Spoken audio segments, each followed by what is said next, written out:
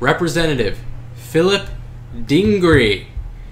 Philip is in the news. He is representative from Georgia because he wants Americans' youth to be taught gender stereotypes in grade school classes so that they understand the roles of mothers and fathers and the importance of allowing only opposite-sex couples to marry. In a speech that he made Monday on the House floor, Gingrey stressed his continued support of the DOMA, or Defense of Marriage Act, which defines marriage as a union between only a man or a woman, and he suggested that children need to be taught carefully about the traditional roles of their genders. Here's what he said. You know, maybe part of the problem is we need to go back into the schools at a very early age, maybe at the grade school level, and have a class for the young girls and have a class for the young boys and say, you know, this is what's important. This is what a father does that maybe is a little different, maybe a little better than the talents that a mother has in certain areas. You do the same thing for the young girls. You know, this is what a mom does. This is what's important from the standpoint of the union, which we call marriage. What do you think about this one, Richard?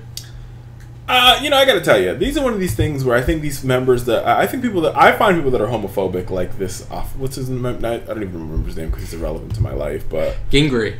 Remember Gingrey? You know, they probably are closeted. I mean, maybe, you know, people who are. I always think people that are really homophobic, because they have homoerotic fantasies. But that's just me. Yeah, and we're actually we'll get deeper into a similar story like that later in the show. But yeah, I agree with you completely, and it's going to be interesting to see what happens with this DOMA ruling. Any thoughts on that, Richard? Well, I think we have to wait. The Supreme Court has been showing a lot of leg, but there's been no cigar on this DOMA ruling. I mean, it has to come next week, either Monday or Thursday.